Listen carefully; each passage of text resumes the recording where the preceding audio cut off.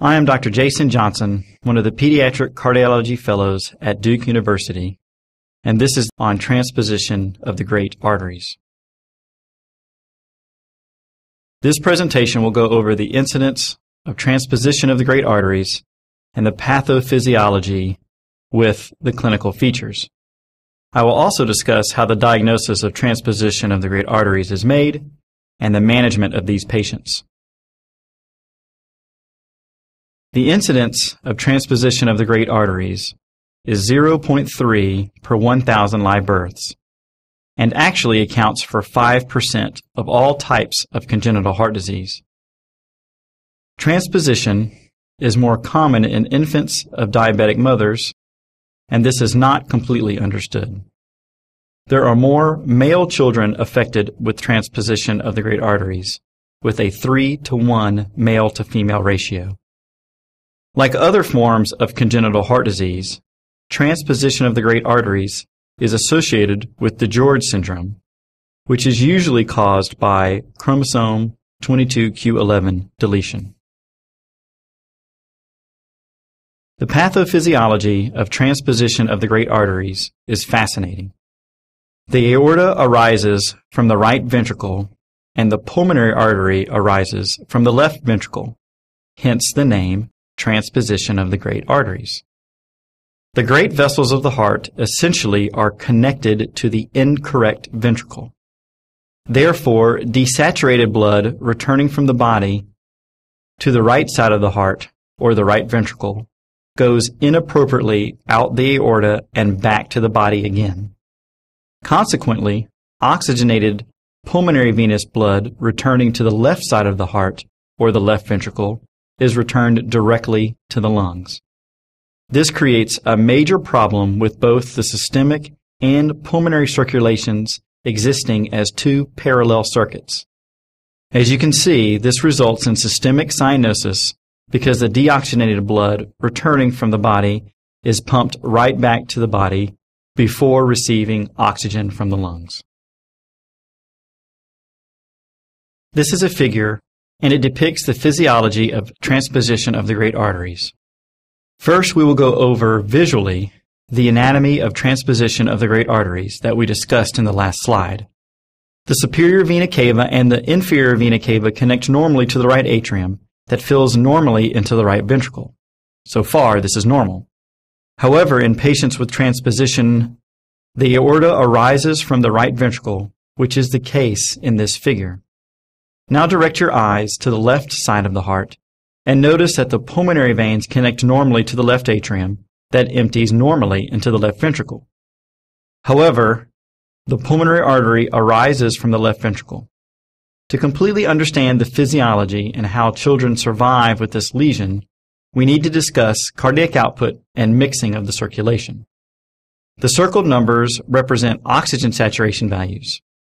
The right atrial oxygen saturation is decreased secondary to systemic hypoxemia.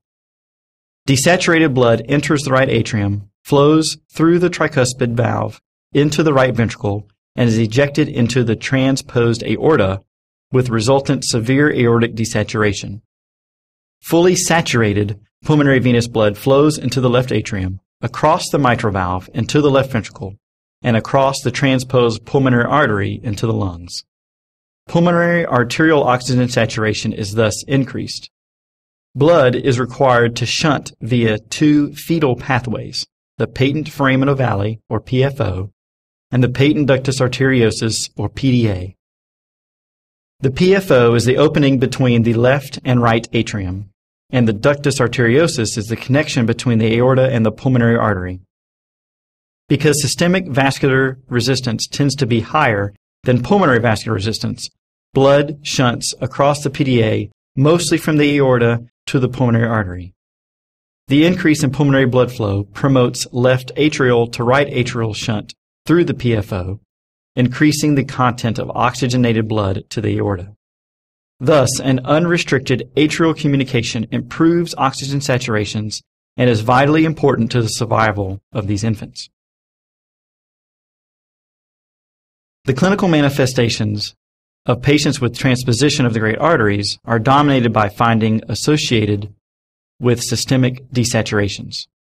This results in cyanosis and tachypnea that are recognized within the first hours of life. Hypoxemia is usually moderate to severe. This fact completely depends upon the degree of atrial level shunting. In patients with minimal atrial level shunting, they are severely cyanotic with oxygen saturations 50 to 60%. However, in patients with large amounts of atrial level shunting, they can have saturations of 80 to 90% and be relatively stable. Another classic finding of transposition of the great arteries is the second single heart sound. The second heart sound is typically intermittently split due to the delay in blood from the right side during respiratory variation. However, when the aorta is anterior to the pulmonary valve and connected to the right ventricle, the splitting is no longer heard. In patients with transposition of the great arteries, we would not expect to hear any murmurs. However, this lesion is commonly associated with valvular problems and septal defects. Therefore, the physical exam can reflect these other abnormalities. For instance, a systolic ejection murmur will be noted in patients with a stenotic semilunar valve. A holosystolic murmur will be noted in patients with a ventricular septal defect. As we discussed in previous slides, making an accurate and timely diagnosis of transposition of the great arteries is extremely important. A 12-lead electrocardiogram is typically normal. Therefore, a normal electrocardiogram never rules out any type of congenital heart disease. The chest X-ray will show mild cardiomegaly and a narrow mediastinum, giving it the classic egg-on-a-string heart. I will show you a picture of this example on the next slide. The transthoracic echocardiogram is the diagnostic test of choice. Not only can the anatomy be confirmed, but the size of the interatrial communication and the ductus arteriosus can be visualized. Echocardiogram will give you anatomic as well as physiologic information. Cardiac catheterization is typically not used for diagnostic purposes unless there is a complicated case to define coronary artery anatomy prior to surgery. However, this modality is absolutely essential for emergency balloon atrial septostomy. We will discuss this life-saving procedure in more detail in the coming slides. Here are some images from different modalities discussed on the previous slide. The left image shows a chest X-ray with mild cardiomegaly, a narrow mediastinum, giving the egg-on-a-string appearance. There is also normal to increased pulmonary blood flow. The top right image shows an echocardiogram demonstrating transposition of the great arteries. The pulmonary artery, labeled PA, can be seen arising directly from the left ventricle, labeled LV. The immediate bifurcation of this great vessel into the branch pulmonary arteries, labeled RPA and LPA for right pulmonary artery and left pulmonary artery, respectively, differentiates it from the aorta, which branches more distally from the heart.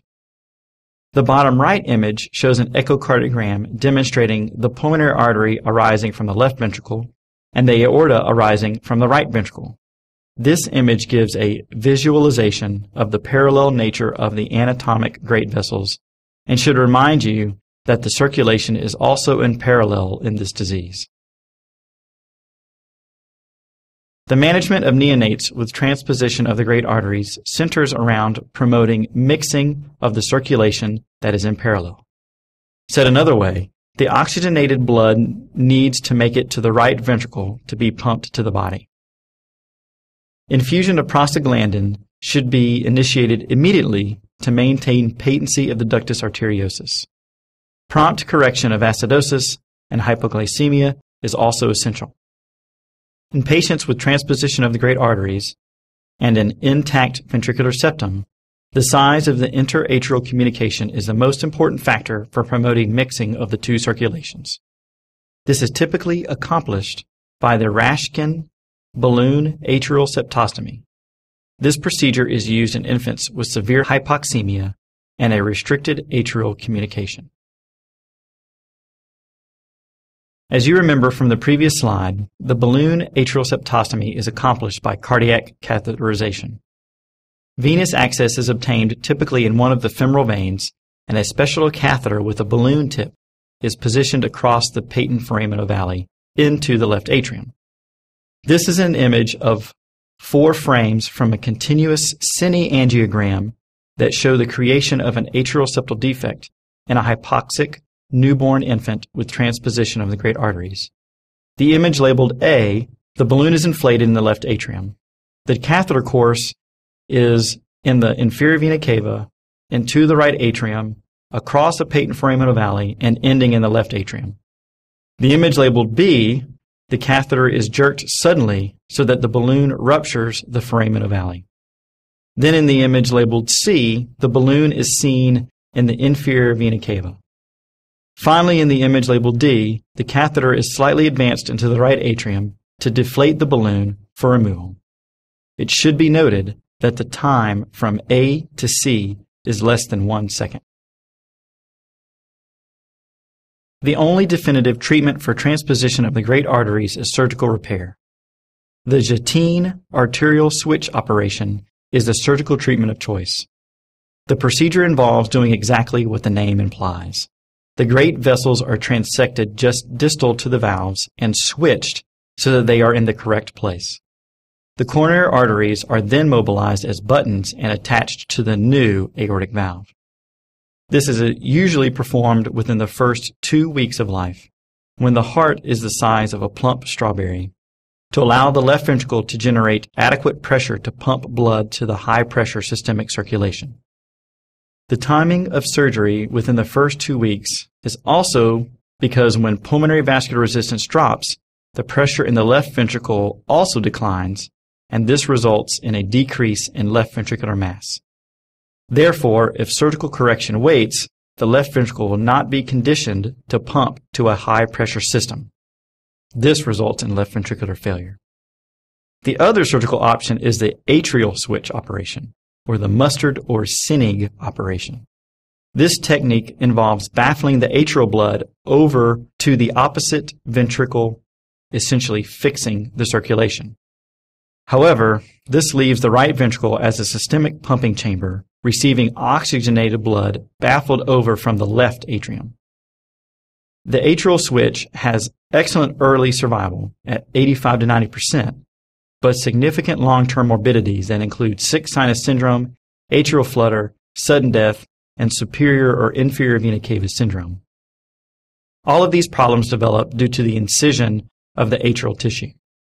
However, the biggest long-term problem with the atrial switch is that it leaves the right ventricle as a systemic pumping chamber, and it often begins to fail in young adulthood. It is for these reasons that the arterial switch is a surgical repair of choice in patients with transposition of the great arteries. The prognosis of transposition of the great arteries is good after repair. The survival after the arterial switch operation at 18 months is 95%. The complications that arise after the arterial switch operation include inadequate coronary perfusion related to anatomic obstruction, stenosis at the anatomic sites of the great arteries, pulmonary artery stenosis, and left ventricular failure in late repair. The pulmonary artery stenosis develops due to complications from the Lecomte maneuver, where the pulmonary arteries are draped over the ascending aorta. This typically causes stretching of the pulmonary artery, and they subsequently develop stenosis as the child grows. These are references to 3 book chapters that summarize transposition of the great arteries very well and will supplement this presentation nicely.